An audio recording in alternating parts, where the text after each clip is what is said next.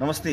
Facebook लाइभमा जोडिनुभएका सम्पूर्ण दर्शकहरूलाई म स्वागत गर्न चाहन्छु। यतिखेर म धरानमा छु र धरानमा छु भन्ने सँगै केही बेर अगाडिको पोस्ट हेर्न पाउनुभएका भ्याउनुभएका दर्शकहरूलाई जानकारी गराउँ। म उही सर्वप्रिय रमेश प्रसाईजीसँग छु। रमेश प्रसाईजीका बारेमा मैले धेरै कुरा बताइरहनै पर्दैन। सबै कुराहरू धेरै विशेष गरेर सामाजिक सञ्जालमा एक्टिभ रहनुभएका दर्शक महानुभावहरूले देश विदेशका नेपाली दाजुभाइ दिदीबहिनीहरूले थाहा पाइसक्नु भएको छ। उहाँले दिनुभएका अभिव्यक्तिहरू र ती अभिव्यक्तिहरूलाई निरन्तर रूपमा फलो गर्ने दर्शकहरूका लागि मैले थप केही कुरा भन्नु भनेको त्यो समयको बर्बादी मात्र हो। त्यसकारणले तपाईँको र हामी सबैको अमूल्य समयलाई बर्बाद नगर्दै म यो फेसबुक लाइभमा पहिलोपटक आफ्नो फेसबुक लाइभमा स्वागत गर्न चाहन्छु रमेश प्रसाईजीलाई। रमेशजी नमस्ते। नमस्कार। सम्पूर्ण यो फेसबुक लाइभ हेरिरहनुभएका विश्वभरिबाट जति पनि हाम्रा शुभेच्छुक नेपाली दाजुभाइ तथा दिदीबहिनीहरू हुनुहुन्छ सबैमा अभिवादन टक्राउन चाहन्छु। आज असाध्यै गौरव लागिरहेको छ दाइसँग यसरी फेसबुक लाइभमा बसिरहँदा। मलाई पनि एकदमै खुसी लागेको छ। उत्तिकै गौरवान्वित म छु। तपाईँ एउटा अद्भुत क्षमता अथाह क्षमता भएको मान्छे। यति धेरै कुराहरू आफ्नो दिमागभित्र राखेर र मनबाट मस्तिष्कबाट तपाईँ जब बोल्नुहुन्छ तपाईँको आवाज मात्र होइन तपाईँको त्यो विचारसँग धेरै कमै मात्र मान्छे होलान् जसले असहमति जनाएका छन् आजको परिप्रेक्ष्यमा। त्यसकारणले ती तमाम सम्पूर्ण दर्शकहरू जो सत्य र सही कुराहरू सुन्न चाहन्छन् ती मनहरूलाई तृप्त पार्नु भएकोमा म सम्पूर्ण दर्शकहरूको तर्फबाट तपाईँलाई चाहिँ म यही धरानमा तपाईँलाई धेरै धन्यवाद दिन चाहन्छु र यही भन्छु कि यो आवाज, यो आँट, यो साहस, यो निर्भीकता कहिले पनि नडगमगाओस्। त्योभन्दा पनि दाइ सिधा कुरा जनतासँगको टिमले, तपाईँ लगायतको टिमले देशको लागि समाजको लागि गरेको योगदानको अगाडि तपाईँले मेरो जुन प्रशंसा गर्नुभयो त्यो जुनको अगाडि जुनकिरी जस्तो हो। एउटा के चाहिँ साँचो हो भने हो म आत्माबाट बोल्छु, तर त्यो मेरो कारणले नभएर विश्वभरि रहनुभएका शुभेच्छुकहरूको कारणले हो, उहाँहरूको उत्प्रेरणाको कारणले हो। त्यसकारण यसको सबै श्रेय मेरा ती शुभेच्छुकहरूलाई जान्छ जसले फेसबुक ट्विटरमा मलाई लाइक गर्नुहुन्छ, सोसियल मिडियाहरूमा सेयर गर्नुहुन्छ। हजुर, म दर्शकहरूलाई यो पनि जानकारी गराउँछु। रमेशजीले आफ्ना भिडियोहरूमा बेला बखतमा हामीले सञ्चालन गर्ने कार्यक्रम, हाम्रो टिमले सञ्चालन गर्ने कार्यक्रम र त्यसमा उठेका विषयवस्तु अनि कार्यक्रमका सुरुवाती कुराहरूमा हामीले अभिव्यक्त गर्ने कुराहरूलाई लिएर बेला बेलामा हाम्रो तारिफ खुलेर गर्नुहुन्छ। मलाई चाहिँ कता कता अप्ठ्यारो लाग्छ।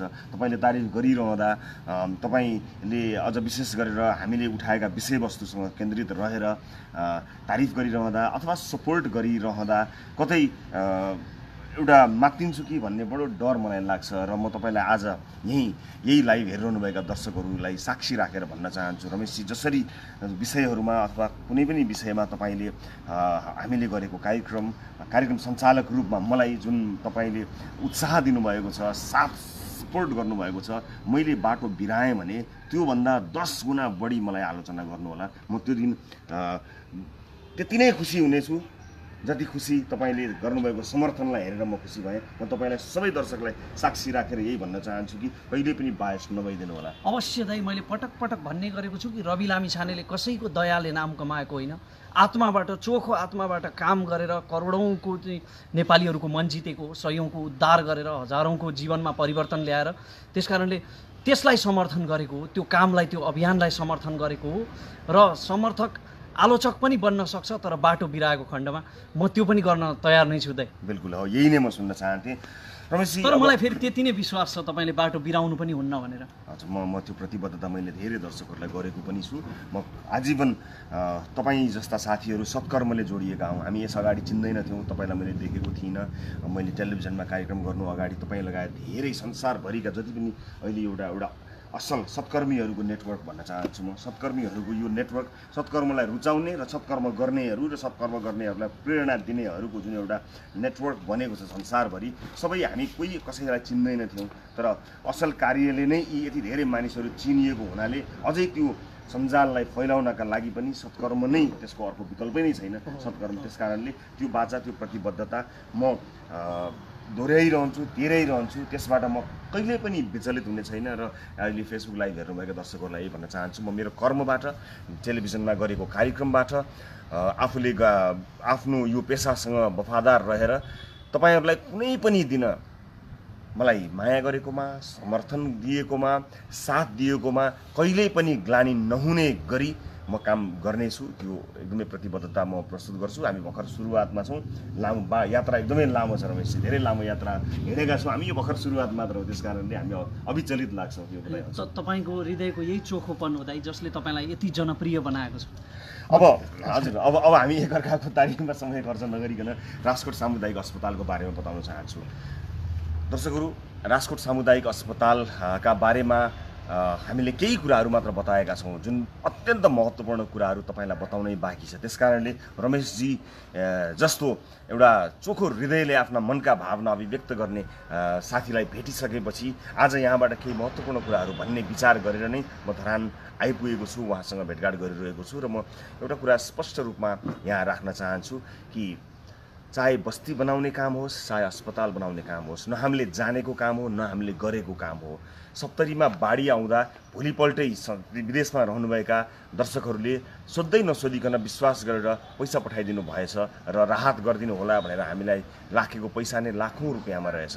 अनि त्यो पैसा त्यसरी आइसकेपछि हामी सप्तरी पुग्यौँ राहत सामग्री वितरण गर्न भनेर, तर हामीलाई के थाहा हो भने त्यहाँ राहत सामग्रीको त यथेष्ट भइसकेको रहेछ, त्यहाँ त घरहरू चाहिएका रहेछन्। त्यस कारणले हामीले घर बनाउने निधो त्यहीँबाट गऱ्यौँ, हामीले जानेको काम होइन।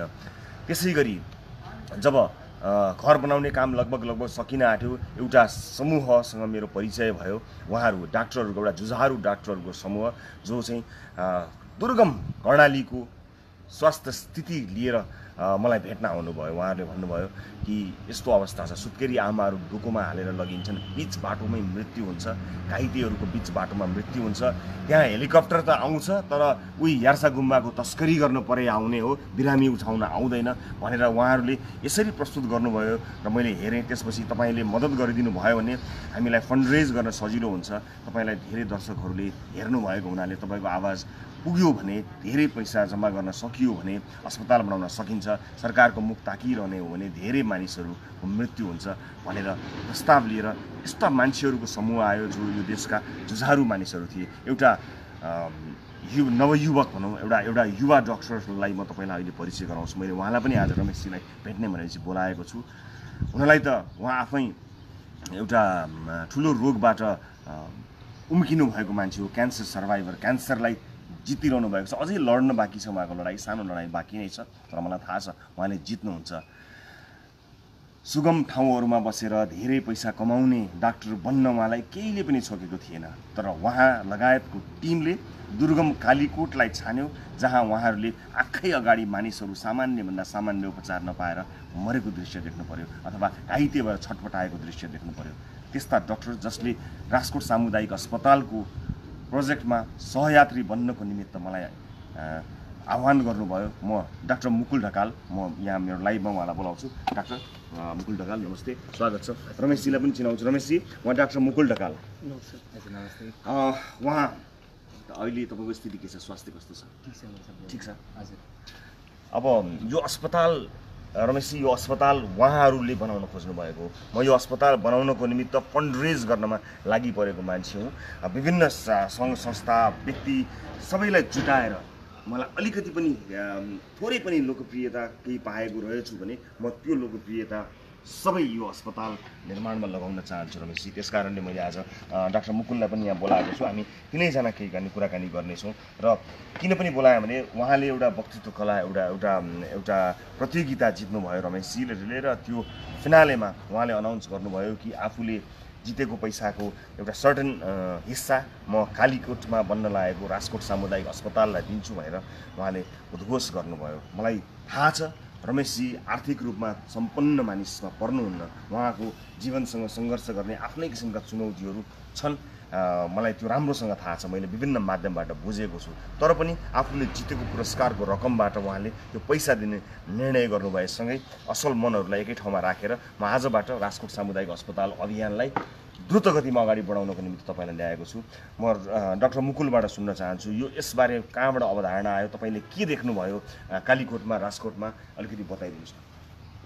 हजुर, मेरो चाहिँ म एमबिबिएस सकिने बित्तिकै मेरो खासमा विदेश जाने सोच थियो।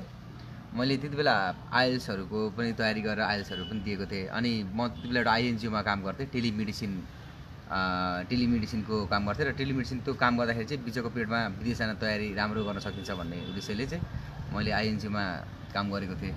अनि आइएनजिओमा काम गर्दाखेरि कालीकोटको सिपखाना भनेको अहिले जहाँ हामीले अस्पताल बनाउँदैछौँ त्यहाँको एक ठाउँ सिपखाना भन्ने ठाउँमा मैले टेलिमेडिसिनबाट बिरामी हेर्ने गरेको थिएँ। भनेको टेलिमेडिसिन भनेको यहाँबाट इन्टरनेट फोन भिडियोको माध्यमबाट त्यहाँको कुनै स्वास्थ्य कर्मीलाई चाहिँ मद्दत गरेर बिरामी हेर्ने। अनि यो क्रममा जुम्लामा हेल्थ क्याम्प गर्नुपर्ने थियो त्यही आइएनजिओको कार्यक्रमबाट। अनि त्यहाँबाट चाहिँ उहाँबाट एकचोटि हेर्न जाउँ न त कालीकोटमा कस्तो ठाउँमा सेवा गरिरहेको छौ भन्ने कुरा आइसकेपछि म कालीकोट गएँ। कालीकोटमा गइसकेपछि त्यहाँ त्यति बेला चाहिँ मलाई यो पहिला सबभन्दा धेरै कुराहरू सुनिन्थ्यो। मान्छेले डक्टरलाई भगवान् भन्छ के भन्छ सबै कुराहरू सुनिन्थ्यो। अनि काठमाडौँमा डक्टरहरूलाई कुट्ने त्यस्तो पनि हुन्थ्यो। अनि यो सबै कुराहरू चाहिँ अफवाह हो भन्दैन, यो कुराहरू हो भन्ने। तर कालीकोट पुगिसकेपछि त्यो सुरुदेखि नै एउटा यस्तो उहाँहरूले यस्तो व्यवहार देख्नुभयो। त्यो डक्टर भनिसकेपछि चाहिँ कस्तो बाहिर अर्कै ग्रहबाट मान्छे आयो कि जस्तो तरिकाले। जस्तो उहाँ गाडी एउटा त्यहाँनिर कर्णाली राजमार्ग पुल तरेर जानुपर्छ अनि फेरि अर्को गाडी चढ्नुपर्छ। अर्को गाडी चढ्दाखेरि अगाडिको सिटमा को बस्ने भनेर उहाँहरूको कम्पिटिसन जस्तो हुँदो रहेछ, म बस्छु भनेर। अनि त्यसपछि म जाँदाखेरि चाहिँ म डाक्टर साहब आउनुभयो भनेर उहाँ अरू जो आए पनि होइन हामी किन नबस्ने भन्ने जस्तो हुन्छ। तर म आइसकेपछि चाहिँ डाक्टर साहब आउनुभयो भनेपछि चाहिँ दुवैजना हजुर बस्नुहोस् भनेर त्यो छोडेपछि त्यहाँदेखि छुँदै गएँ। मैले करिब 50जना जति बिरामी हेरेँ। म गएको त्यहाँ कसैलाई पनि थाहा थिएन। त्यहाँ बाटैबाट मान्छेले हल्लैबाट सुनेर अनि डाक्टर साहब आउनुभयो काठमाडौँबाट भनेपछि 50जना बिरामी यतिकै भेला भयो। अनि त्यसपछि म त अब हेर्न सक्दिनँ, एकै दिनमा 50जना हेरेपछि अब हेर्न सक्दिनँ भनेपछि भयो। अनि नगरपालिकाको मेयर साहबले पनि आएर अनि हाम्रो सल्लाह भयो त्यहाँ अर्को टेलिमेडिसिन सेन्टर खोल्ने कि के गर्ने। त्यहाँ एकदमै बिरामीको राम्रो जनघनत्व भएको ठाउँ छ। अनि सबै त्यहाँ जनतासँग पनि अन्तर्क्रिया गरेपछि एउटा अस्पताल त्यहाँ एकदमै त्यहाँको जनताले इच्छाएको आवश्यक भएको सोचिराख्नु भएको रहेछ।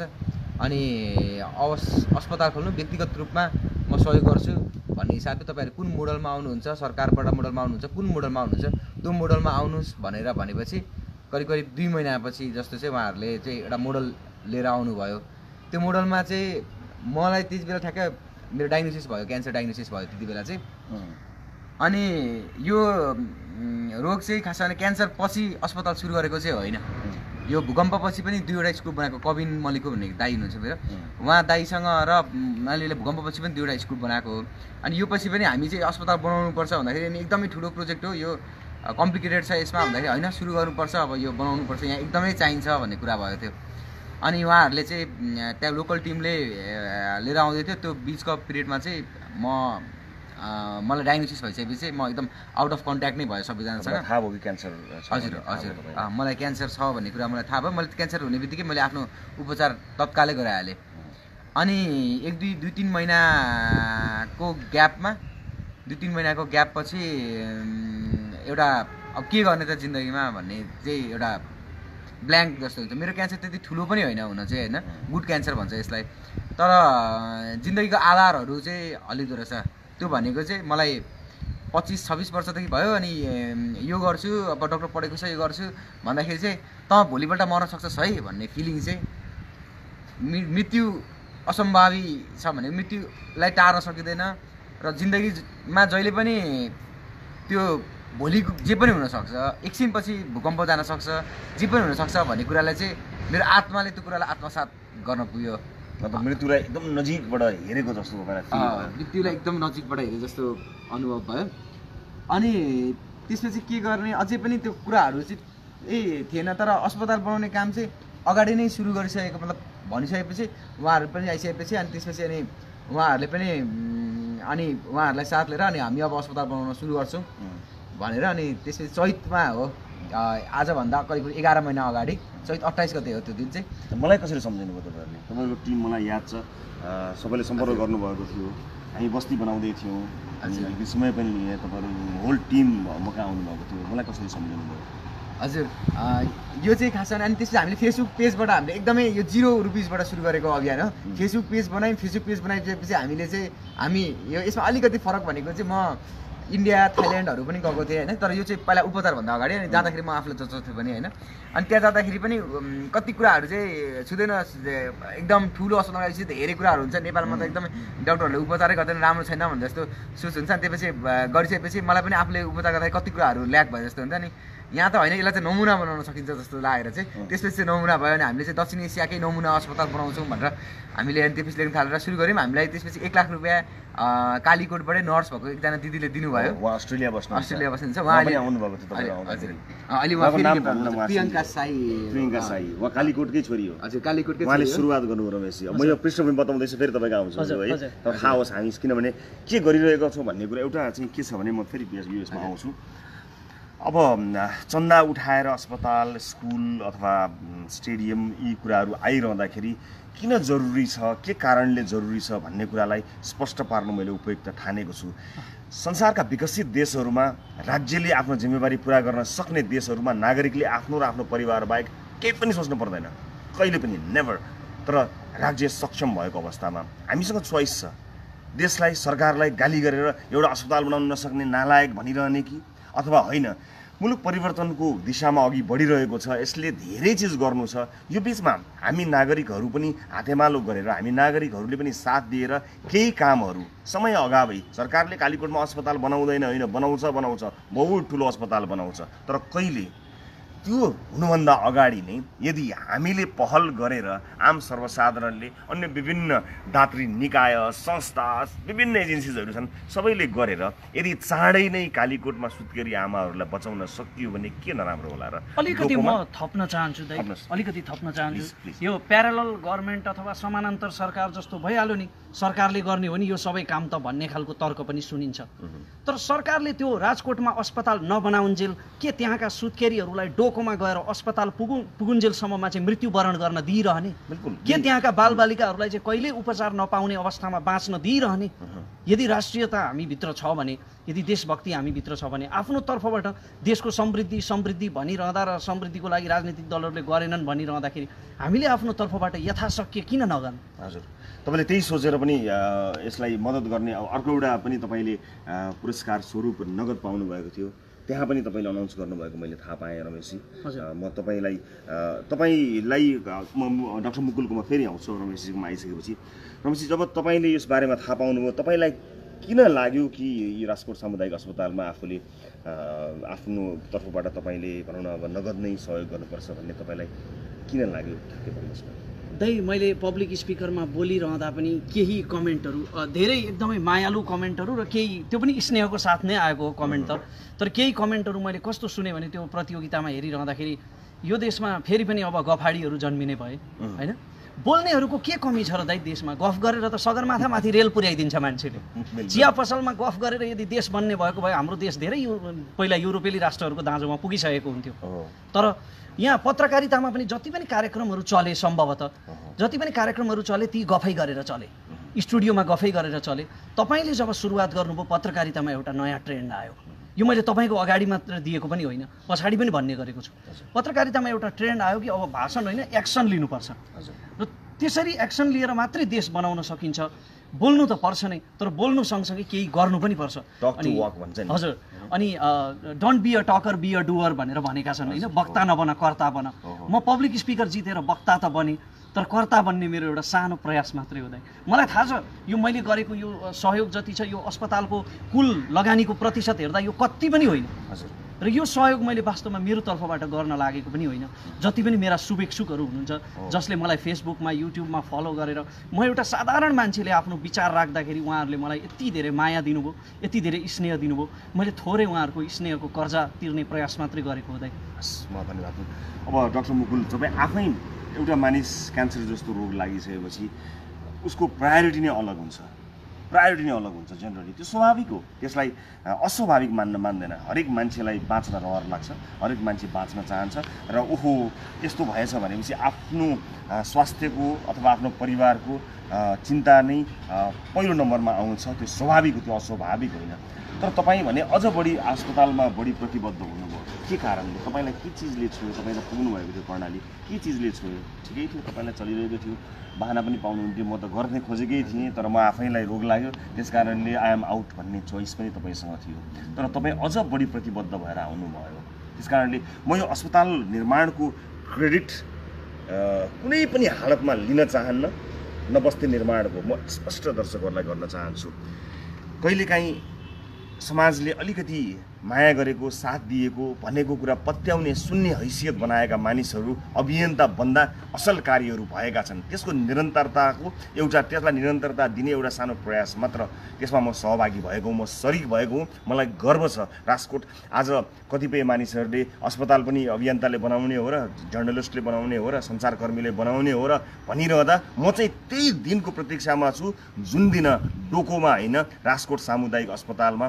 बिरामीहरू पुगेर आफ्नो ज्यान बचाउनेछन् म ती प्रतिक्रियाहरूलाई सम्मान गर्दै त्यही दिनको प्रतीक्षा गर्न अनुरोध गर्न चाहन्छु र डाक्टर मुकुललाई चाहिँ म सोध्न चाहन्छु किनभने त्यो वास्तवमा धेरै ठुलो कुरा हो आफ्नो शरीर आफ्नो शरीरभित्र एउटा ठुलो रोग पालेर पनि अस्पताल बनाउने चाहना राख्नु भन्ने कुरा केले तपाईँलाई अडिग बनायो म सुन्न चाहन्छु हुन त घरमा पनि म अलिकति आर्थिक रूपले एउटा राम्रै परिवारमा जन्मिएको मान्छे हो मेरो अहिले पनि आर्थिक अवस्था एकदमै राम्रो नै छ मतलब मेरो घर परिवारको भनौँ अनि घरमा मम्मी बाबाले अनि अब केही पनि नगर घरमै बस जाहिर पनि खानु पर्दैन अस्पतालमा काम गर्नु पर्दैन घरमै बस सम्पत्ति पुग्छ अनि आफ्नो छोराछोरीलाई पनि पुग्छ तैँले काम नगर्दाखेरि पनि हुन्छ भन्ने हुँदाखेरि पनि अनि तर त्यो अगाडि नै सुरु गरिसकेको हो अनि त्यसमा कुनै पनि रोगले फरक पार्नु हुन्न भन्ने कुरा भयो अनि अर्को चाहिँ आफूले म चाहिँ धनी भएको कारणले या चाहिँ काठमाडौँमा जन्मेको विराटमा जन्मेर काठमाडौँ विराटमा मेरो आफ्नै सहर दुईवटा सहरहरू जस्तो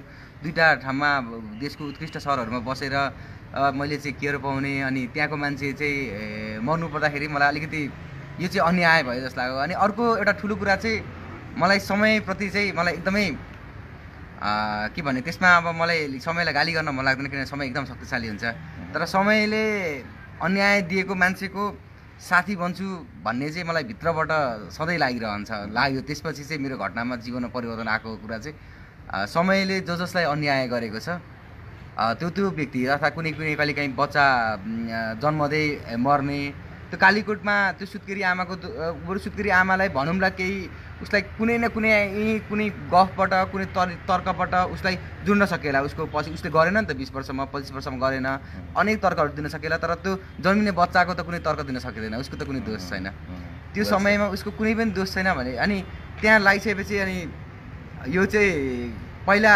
भूकम्पबाट स्कुल बनाएर आइसकेपछि चाहिँ त्यति बेला प्रकृतिले भूकम्प आयो अनि त्यहाँको दुईवटा स्कुल बनाएको थियो हामीले कविता मैले अनि त्यो स्कुलमा बच्चाहरू पढ्न थालेँ अनि जब म फर्केर आएँ अनि मैले फाइनल इयरको इक्जाम प्रिपेयर गर्नु पर्थ्यो त्यति बेला चाहिँ मलाई क्यान्सरको पहिलोचोटि शङ्का गरेको थियो अनि मैले त्यति बेला चाहिँ राम्रो गिफ्ट रहेछ यो भन्ने भएको थियो अनि जति बेला मैले अस्पताल बनाउँछु भनेर सङ्कल्प गरेर आएको थिएँ त्यसपछि मलाई क्यान्सर भयो भनेपछि अनि त्यसपछि म हट्नेवाला चाहिँ छैन यो कुरामा चाहिँ अब म हट्दिनँ यो कुरामा अब यो जति नै गिफ्ट दिए पनि बनाइसकेपछि के छ तिमीलाई तिम्रो इच्छा भनेर म कहिलेकाहीँ आफै समयसँग कुरा गर्छु तर त्यो हट्नेवाला चाहिँ छैन त्यो कुरामा जे भयो पनि भन्ने कुरा तपाईँको यो प्रतिबद्धता देखेर नै मैले यति ठुलो आर्ट न मैले जानेको छु न मलाई यो मेडिकल यो सेक्टरमा यो एरियामा मलाई केही पनि नलेज छैन धेरै नलेजहरू छैनन् त्यसमध्ये यो स्वास्थ्य क्षेत्रमा मलाई धेरै नलेज नै छैन म धेरै जान्दा नै जान्दिनँ तर नियत चाहिँ साँच्चै नै सफा छ डाक्टर मुकुल र रमेशजी कि यो अस्पताल निर्माणमा फन्डको आवश्यकता पर्छ त्यो फन्ड जुटाउनका लागि म लागि परेको छु यसको प्रमुख अभियन्ताको रूपमा तपाईँहरूले मलाई दिनुभएको जिम्मेवारीलाई मैले सहर्ष स्वीकार गरेको छु र यो जिम्मेवारी पुरा गरेरै छोड्ने छु भनेर अहिले भनिरहँदा सँगै यो सत्कर्मले जोडिएका संसारभरिका साथीहरूको त्यो शक्तिका आधारमा मैले बोलेको हुँ म व्यक्तिगत रूपमा त्यति धेरै क्षमता राख्ने मान्छे नै होइन जुन टिम मसँग छ जुन मैले त्यो सौभाग्यशाली रूपमा मैले पाएको छु न्युज 24 टेलिभिजन जस्तो संस्था मैले पाएको छु त्यसका जुझारु टिभी जर्नलिस्टहरू पाएको छु त्यसको सम्पूर्ण टिम लगायत संसारभरि छरिनु भएका साथीहरू अनि रमेशजी जस्ता सत्कर्मले जोडिएका व्यक्तित्वहरू पाएको छु यही बलमा टेकेर यही आधारमा टेकेर टेक्ने ठाउँ मेरो यही हो यसैमा टेकेर डाक्टर मुकुल तपाईँलाई आज रमेशजी हुनुभएको यो मौकामा म बाचा गर्दछु। हामी राजकोट सामुदायिक अस्पताल जसरी पनि सम्पन्न गर्नेछौँ, हामी यसमा लागिपरेका छौँ। आजबाट यो अभियान अझ द्रुत गतिमा अगाडि बढ्छ। म पैसा डोनेट गर्ने अमाउन्ट धेरै होस् भन्ने चाहना राख्दिनँ। धेरैले गर्ने होइन, जसको क्षमता छैन उसले एउटाले गर्यो मैले पनि गर्नै पर्यो भन्नका लागि गर्ने नै होइन। यदि तपाईँसँग आफूलाई इनफ आफ्ना लागि पर्याप्त छैन भने तपाईँले समाज सेवा गर्न सक्नुहुन्न।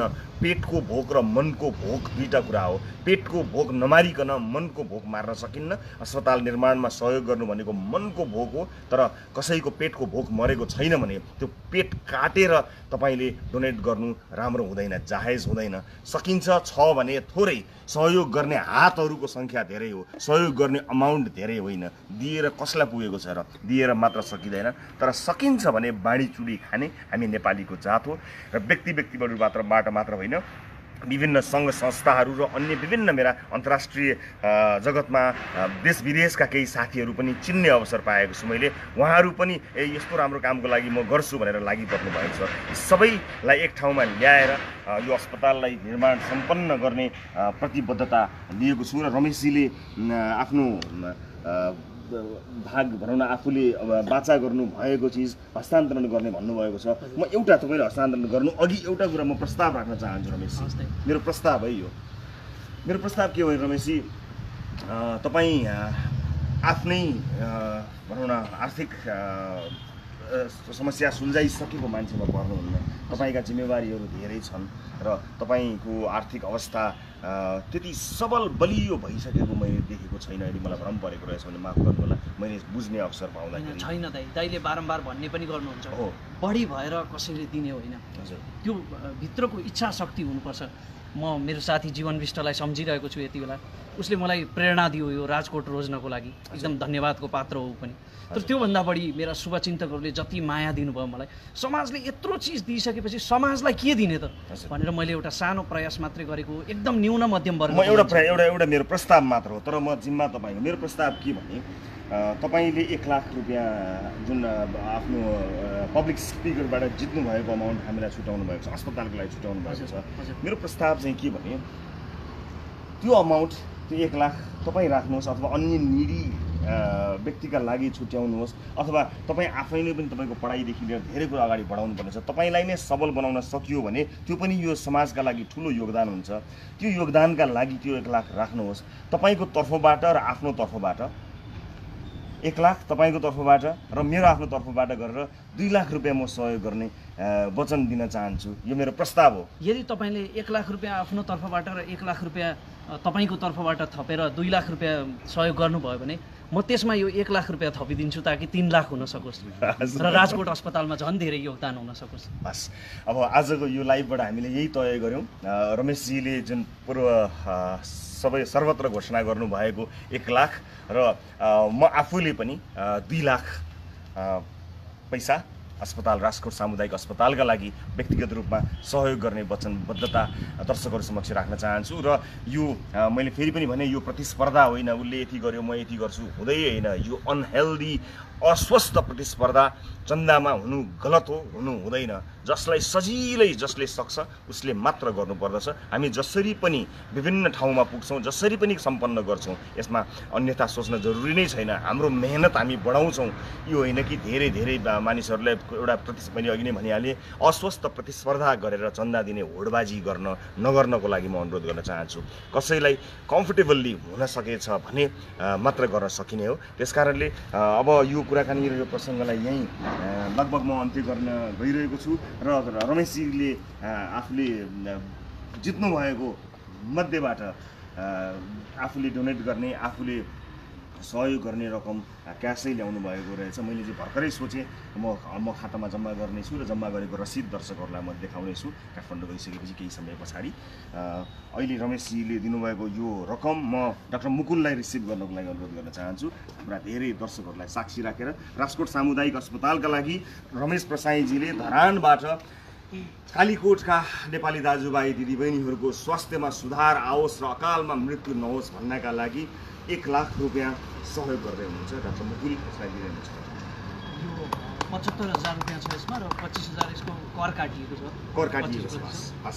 हस् हस् रमेशजी धेरै धेरै धन्यवाद दिन चाहन्छु म तपाईँलाई। तपाईँको आवाज बुलन्द बनि नै रहोस्, अझ बढी धारिलो होस्, अझ बढी चोटिलो होस्। हामी कुनै न कुनै रूपले उस्तै अभियानमा छौँ। तपाईँको र हाम्रो हिँड्ने मार्ग अलिकति फरक भए तापनि गन्तव्य चाहिँ एउटै हो है, मुलुक समृद्ध बनोस्, सुशासन कायम होस् भन्ने जुन एउटा पवित्र उद्देश्य लिएर तपाईँ बोलिरहनु भएको छ। हामी पनि त्यही नै गरिरहेका छौँ। यस अर्थमा हामी साँच्चै नै सहकर्मी होइन, सहधर्मी हौँ। दाइलाई पनि धेरै धेरै धन्यवाद दिन चाहन्छु कि आफ्नो आइडीबाट मलाई यसरी मेरा भावनाहरू राख्ने अवसर दिनुभयो। र म यो अर्को 5,000 पनि डाक्टर मुकुललाई हस्तान्तरण गर्न चाहन्छु, जुन चाहिँ मैले यो राजकोट अस्पतालमा हस्तान्तरण गर्ने सङ्कल्प गरेको थिएँ। मैले यो एउटा सम्मान बापत प्राप्त गरेको रकम हो, तर त्यो सम्मानको हकदार मलाई समाजले बनाएको हुनाले मेरोभन्दा बढी यसमा समाजकै हक लाग्छ।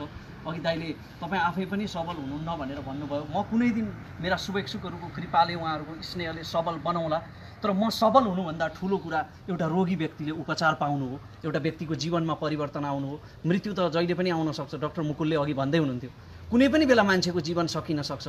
त्यसो भए किन हाम्रो जीवन सकिनुभन्दा अगाडि कसैको जीवनमा परिवर्तन ल्याएर केही यस्तो गरेर जाउँ कि आफूलाई आत्मसन्तुष्टि मिल्न सकोस् हैन। धेरै धेरै धन्यवाद रमेशजी तपाईँलाई। त्यस कारणले पनि उहाँलाई हस्तान्तरण गर्न चाहन्छु। होला। मलाई गर्व छ कि म रमेश प्रसाईलाई चिन्दछु। अब तपाईँसँग मेरो भेटघाट पनि भएको छ। मलाई साँच्चै नै तपाईँसँगको यो परिचयले गौरवान्वित बनाएको छ। साँच्चै नै म मनबाट आफ्नो भावना अभिव्यक्त गरिरहेको छु रमेशजी। र मैले थाहा पाएँ एउटा अन्तर्वार्ता मार्फत तपाईँलाई नेसनल टेलिभिजनमा एउटा टक सो चलाउने तपाईँको इच्छा छ भन्ने थाहा पाएको छु मैले। तपाईँको यो इच्छालाई मैले मनन गरेको छु। तपाईँको यो इच्छा पुरा गर्नमा म सहयोगी बन्न सक्छु कि भनेर म त्यसमा प्रयासरत छु। मैले यदि मेरो प्रयासले अथवा हाम्रो टिमको प्रयासले म तपाईँलाई नेसनल टेलिभिजनमा तपाईँमा कुनै किसिमको कमी छैन। तपाईँले गर्नुभएको टक सोजहरू मैले हेरिरहेको छु। तपाईँले जसरी अतिथिलाई प्रश्नहरू गर्नुहुन्छ र तपाईँको अध्ययन, तपाईँको ज्ञान, तपाईँको क्षमतामा मलाई कहीँ कतै पनि केही पनि प्रश्न छैन। तर त्यसका अन्य पाटोहरू के रहेछन् ती पाटोहरूलाई बुझ्नेछु र सम्भवतः यदि मैले सकेछु भने तपाईँको त्यो सपना पुरा गर्ने एउटा सहयात्री बन्ने अवसर म नै आफै खोज्नेछु। त्यो अवसर पनि यही अवसरमा भन्न चाहन्छु रमेशजी। धेरै धेरै धन्यवाद छ। धेरै धेरै धन्यवाद। पुरै कोसिस रहन्छ। ती शुभेच्छुकहरूलाई धेरै धेरै धन्यवाद छ, जसले आज तपाईँको र मेरो जम्काभेट हुने यो अवसर जुटाइदिनु भयो। हस् धन्यवाद doctor Mukul. Thank you so much Rameshji. धेरै धेरै धन्यवाद तपाईँलाई। र फेसबुक लाइभ हेर्नुभएका सम्पूर्ण दर्शकहरूलाई धेरै धेरै धन्यवाद दिन चाहन्छु। र राजकोट सामुदायिक अस्पताल निर्माणको अभियानलाई आजबाट तीव्रता प्रदान गर्ने वचन दिन चाहन्छु। संसारभरिबाट फेसबुक लाइभमा जोडिनुभएका सम्पूर्ण दर्शक महानुभावहरूलाई 10 औँला जोडेर नमस्ते र बिलामी साथी।